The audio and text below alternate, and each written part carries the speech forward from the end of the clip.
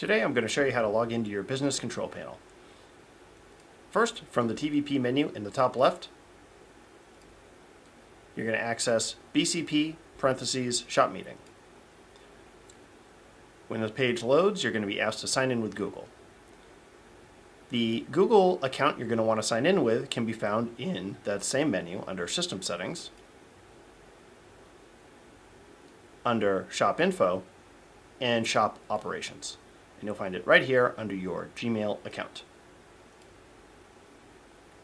Once you sign in with Google, we're going to use that account. I'm going to use mine for reference here.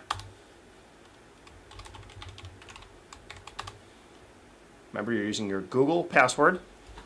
If you run into that issue where it shows you that error page, you can always just click the sign in button again and it should bring you right in.